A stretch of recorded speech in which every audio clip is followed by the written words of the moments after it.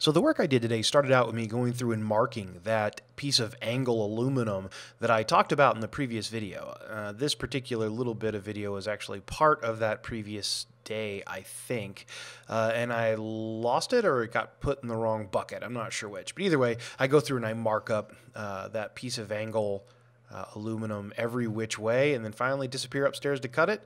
And then once it's cut, I come down and burr it and clean it off and get it looking like it's supposed to. At this point, I hadn't drilled the holes in it yet. I figure I'll drill it once I get closer to using it.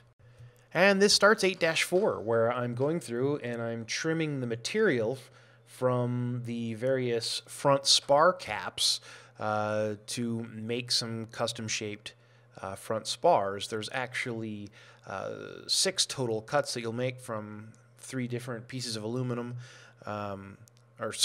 there's 12 from 6 different pieces of aluminum, and I'm going through and removing the bluing here and marking it, and then I'll run upstairs and stick them under the knife and come back with cut stuff, which is what you see here. And then I start pulling out the next major piece, which is that front spar for the horizontal stabilizer, and get it ready to go.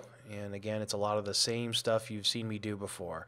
It's going through and figuring out how things are supposed to attach according to the instructions, and then, of course, step 1 is always deburr everything, which just, more proof that I do it. Don't know why, but yep, I do it.